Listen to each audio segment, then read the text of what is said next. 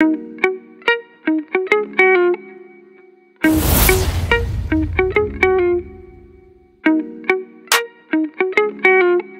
next, we're moving on to our final amateur boxing bout of the evening. We will see James Dodd take on Sean Schultz.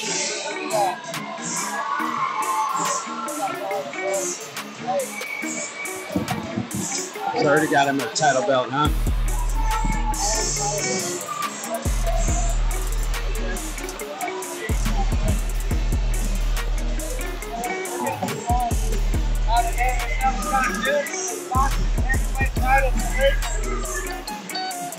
Yeah, this looks like it's going to be a good matchup.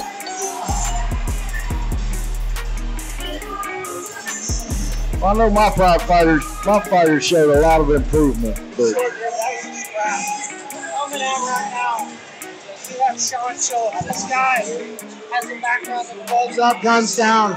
Heath's been telling me about him. He told me this guy could beat a lot of our pros.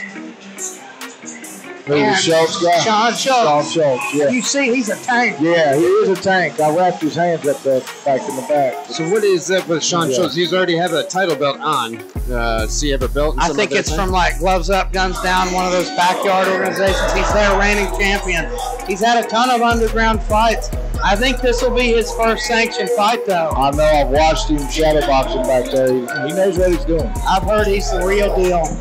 And he's got a huge test in front of him in VO2 Fitness's James the Mountain Dodd. Oh, yeah. James is a hell of a guy and a hell of a competitor. Oh, yeah. Started out at MMA. He's a blue belt in Brazilian Jiu-Jitsu. But, you know, he's at VO2. That's a boxing gym. They love their boxing. And he's decided to make a go of it in this sport. He's 4-1, and the one loss he took to Isaac Iglesias, a lot of people thought that should have went the other way. This fight's as good as they look mean, then we're gonna have a fight. These guys look mean as hell. These guys both look the part. You were talking about earlier, you talked about the thickness. These boys have the thickness. Oh, yeah. And you know there's some big power behind both these guys.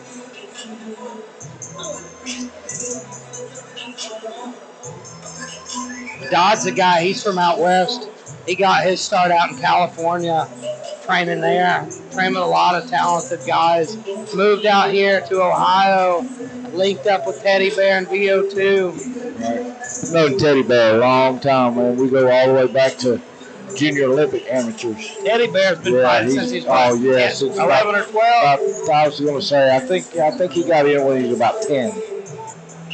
And they've got such a good gym there at VO2.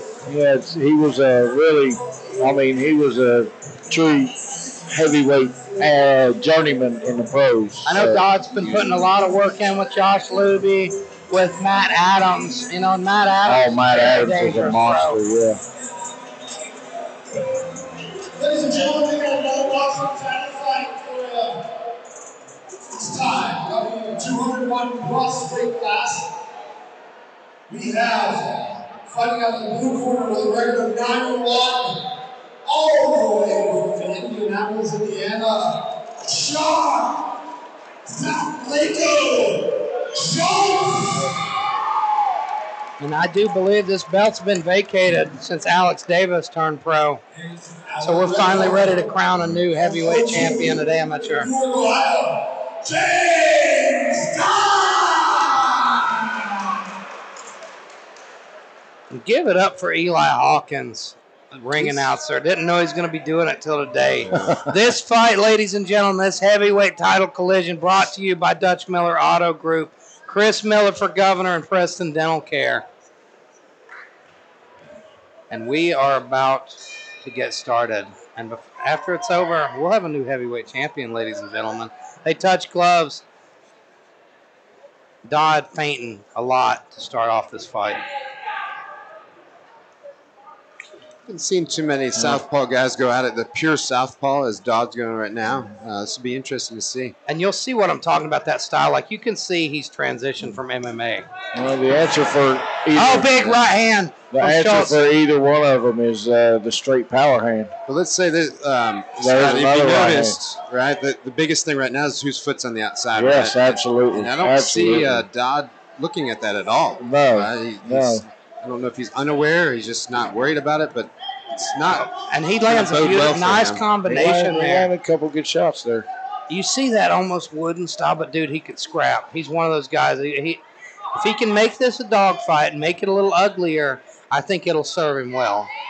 Well, I think Dodd's size is giving Schultz something to think about. I'd like to see Dodd use his clinch because he's real good in the clinch. Good right hand. See right there, there he is, making it dirty. That's where he shines. Yeah, definitely Dodd's not the more technical of the two, which is surprising. Considering that he's had a lot more sanctioned fights. Yeah. But this guy... Serious pop on Sean's right hand there a second ago. Sean's dangerous, and I've been hearing that from a lot of people.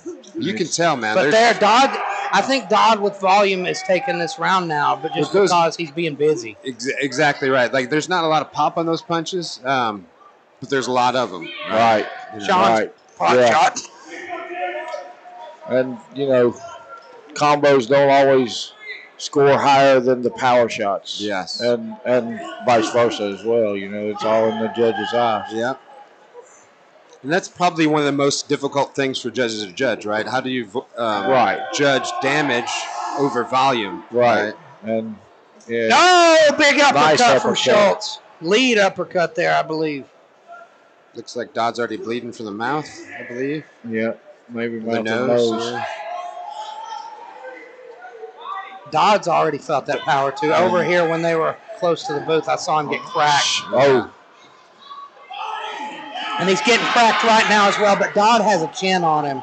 He's one of those guys, you're going to have to put him away. And you see he's coming back. Yeah. He shakes his head. He's a tough guy. This is scrap. And like you say, he's at a technical disadvantage here, that's for sure. But he's making it competitive with volume. Oh, yeah.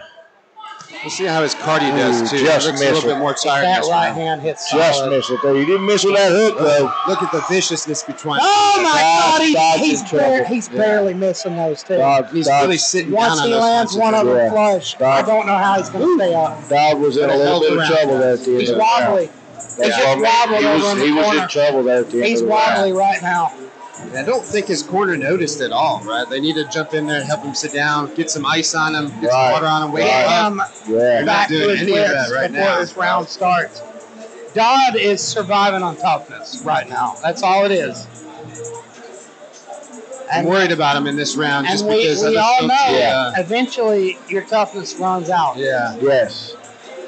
When you got two guys with this much power, eventually somebody's going down. Yeah.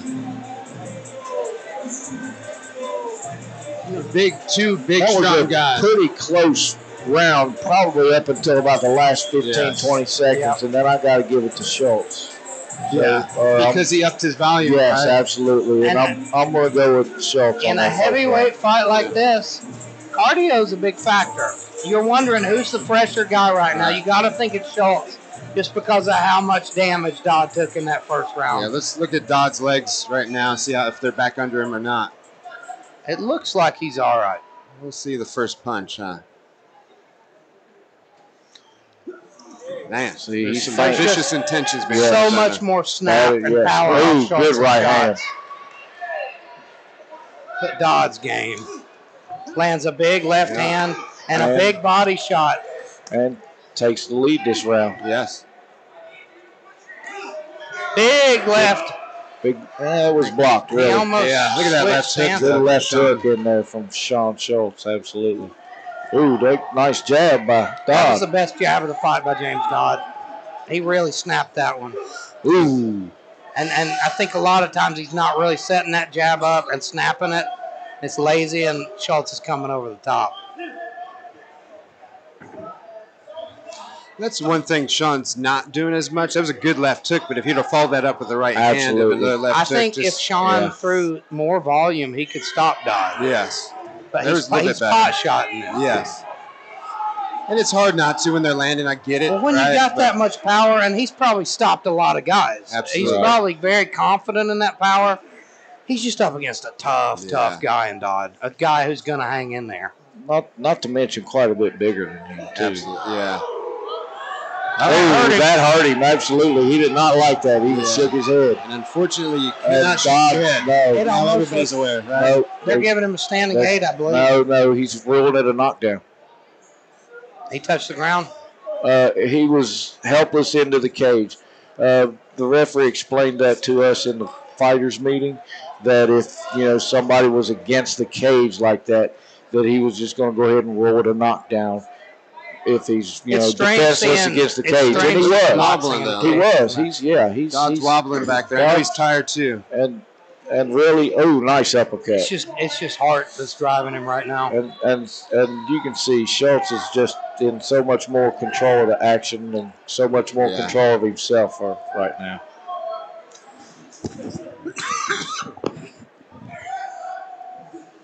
Ooh. Just got to hand it to Dodd. Almost got that uppercut in there.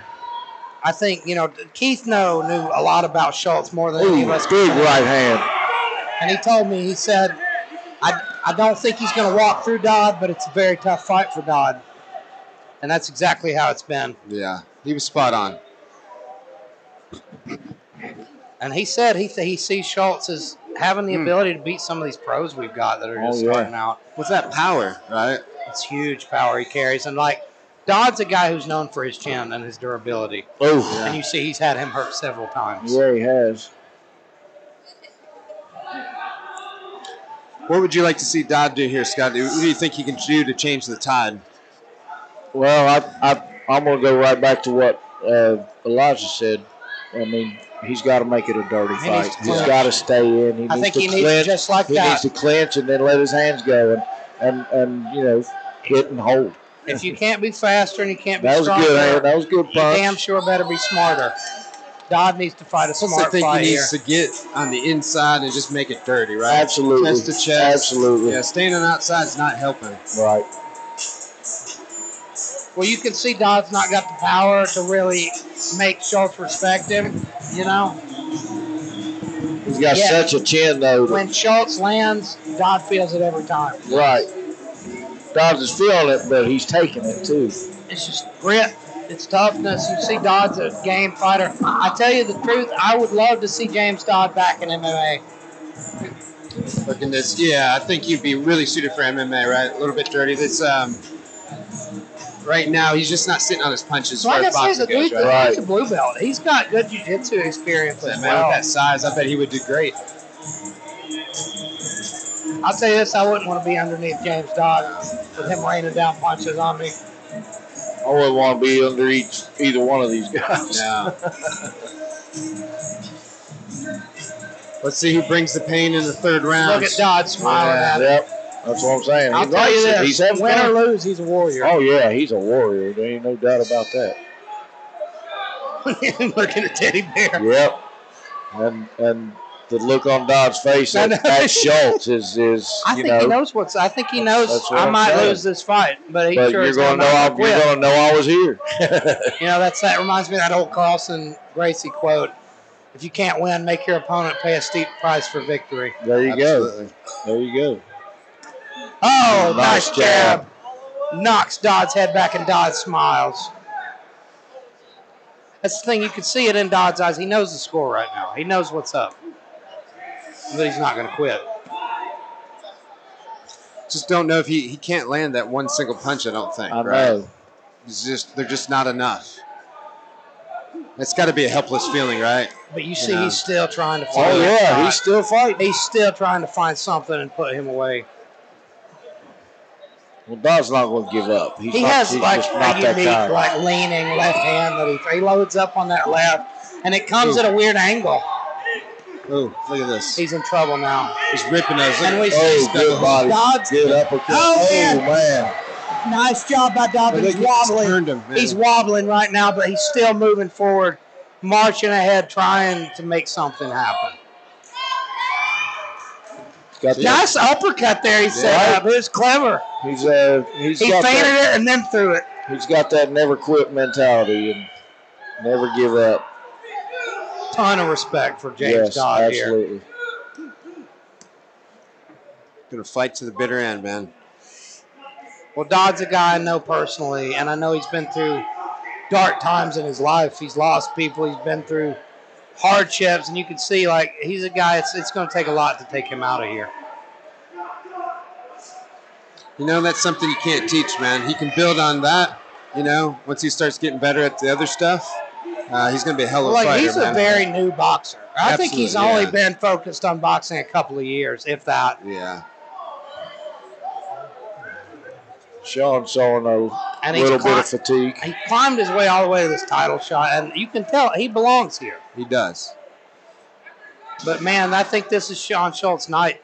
We got 41 seconds left, and unless Dodd makes something huge happen, it's looking like he might get stopped. What a beautiful shot. You notice Schultz is pouring it on at the end of every round, too. That's very smart. You know, like a lot of these last shots really aren't landing. Right. He's doing a good job protecting himself in those moments. Right. Oh, Jesus Christ, what a jab. The toughness of Dodd cannot be understated. No. I definitely think warrior. And a lot of guys would have been stopped. What a warrior. Look at that. What a warrior. And really, what a job also from Schultz. Definitely, he's the hero of the day. He's our new heavyweight champion. I mean, unless something insane happens. He is also what he lived up to that height. Oh, yeah. He lived up to that height. See really big things from this kid. I said he was showing some fatigue there near the end of the fight. Definitely. Schultz was definitely showing fatigue in that third round, but he's also got that warrior mentality. He wasn't quitting; he was still throwing punches. But even and that's what's impressive, right? He laid it all out there in the cage, gave everything he got, to where even at the end he had to take a knee, right? Because he's tired. Right. But that's what you want to see. He didn't just coast to victory. No, he didn't. No, he didn't. Definitely a new aspect altogether. Yeah. See, even think about the ropes where you can bounce off the ropes a little bit and do all that stuff. There's none of that. You know? And like your back heel when you back up against the ropes. You know, when you step back and touch that bottom rope with your back of your leg, it's not the same as that cage because your heel hits that cage. It can trip you up a lot.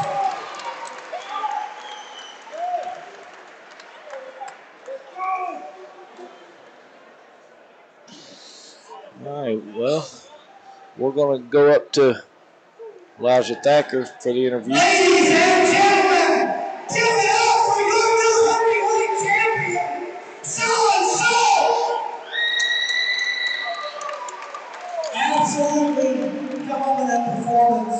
I've been hearing big things about you, and you lived up to the hype. Talk me through that fight. Hey, man, I think you're dominant, like you said. All kudos to my opponent, James Dodd.